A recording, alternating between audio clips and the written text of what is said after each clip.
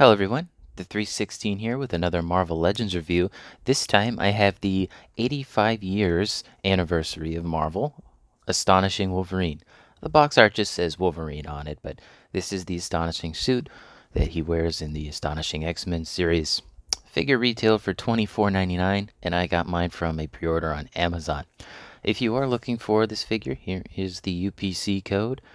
And since we're here, might as well take a look at the box. His belt is a little different on the artwork, but I think his belt has looked different in the comics, or rather, these set of comics before. Doesn't say anything about him being from the Astonishing series.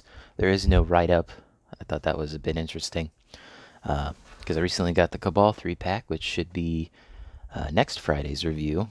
That or Superior Spider-Man, whichever guys. Do you want Superior Spider-Man or the Cabal 3-pack next week? Let me know.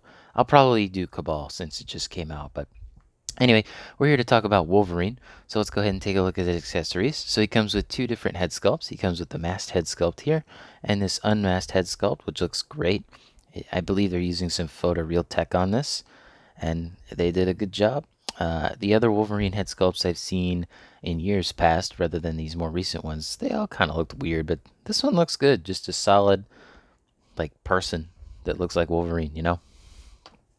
And he comes with 3 sets of hands. He comes with the claw hands, which we'll take a look at in a minute. He also comes with the, just straight up fist hands, no claws. And he also comes with a set of hands that are unique to each other. So he comes with a left pointing finger and a right open hand right open-handed hand. Anyway, you can see on this hand that he's got some like extra silver paint on it. That's probably not intentional. I just thought that was something to note. That's the only major QC issue I've seen. But let's go ahead and take a look at Wolverine here. Now, as y'all know, the movie comes out today, at least when I'm uploading this video. And I have seen the movie.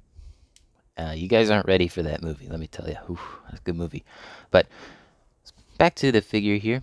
Really love that masked head sculpt here. There is a little bit of paint chipping on the nose here. That's my bad. This guy has fallen over more than once, so just be careful about that. You might get some paint chipping on the nose. Thankfully, it's not too bad.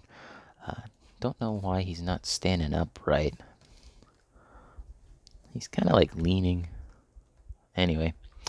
Yeah, he looks good here. Glad to have him. The yellow color, it's very nice. It's very vibrant yellow. So this piece is, or both of these pieces are yellow, painted blue.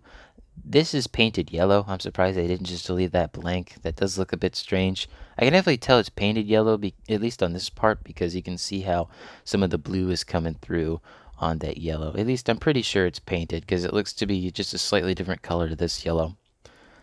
He's got the, I guess, tiger stripes? I don't know, on the sides here. Those are not painted. Those ones are just the plastic. Maybe this portion was too small to mask. I'm not sure.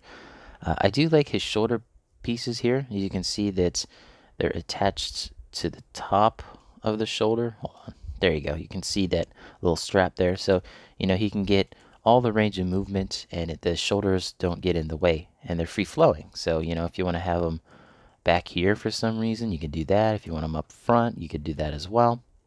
That's good. He does use the Lightning Collection style of articulation, where there's an ab crunch, and then there is the upper diaphragm joint, or ball joint rather. His arms here, what I really like about his arms is that they're not just printed, but they're actually molded. If you come to the back here, you can see some mold lines of some hair detail on his biceps.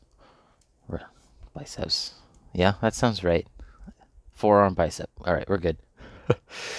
I did not sleep well from seeing the movie last night, if it wasn't already obvious. The legs here, they're pinless too. This looks good. It does break up the sculpt a little bit when you move them, but really it's not that big a deal. I mean, you're going to get that with action figures that are pinless anyway. These parts are painted yellow. This is a little bit more yellow than this is. I feel like they only put like 2 layers here and 3 layers up here, but again, I'm not sure. Oh, here are the claw hands since we're here. they look good. These ones are nice and straight, but these ones, as you can see, they're not as straight. I kind of try to like flay them out just a little bit, but it doesn't work very well. I'll go ahead and swap his head. Why not? It's only 5 minutes into the review. Oh, that snap. He actually comes out of the box with the mask sculpt off. So this is what you see when you take him out of the box. And yeah, it looks good. You know, no complaints from me here. You know, I do wish they had a neck option too, like give him a fleshy neck, but that's all right. Okay, let's go ahead and move on to our size comparison. So, Astonishing Wolverine here stands at 6 inches, just under 6 inches tall. Cool. Now, I would show you guys him with the rest of my Avengers, but I'll put that in, I'll make that a separate YouTube short, probably tomorrow. Anyway, let's go ahead and see how he looks next to some of the other Marvel 85-year anniversary figures. So, the same time I pre-ordered this guy, I also pre-ordered Superior Spider-Man. Trying to get him to stand as a challenge too, but not as much. There you go. And let's go ahead and get the Cabal 3-pack in here, since I already talked about him, starting with Doctor Doom, the Iron Patriot, and Taskmaster. Oop, Superior. You know, he may be called Superior Spider-Man, but he falls pretty easily. It's those big-ass spider legs. Anyway, I think he looks great next to all of these other figures. I think he looks nice against Doctor Doom, the green versus the yellow. Like very, very vibrant yellow versus the very just kind of like flat, solid green. It looks good. But I hope you guys enjoyed this video. Let me know in the comments down below if you want to see this figure or the Cabal 3-pack next week. I'll probably do Cabal 3-pack, but I don't know if there's enough people that want Scarlet Spider or Superior Spider-Man. Just put it in the comments. Which one of the reviews do you want? I'll probably, like I said, probably do the Cabal 3-pack. Might be a Tuesday review even. Maybe I'll do both. Anyway, no other size comparisons needed for today. Anyway, hope you guys enjoyed the video. Don't forget to leave a like, subscribe, hit the bell. It all helps out the channel. And as always, peace.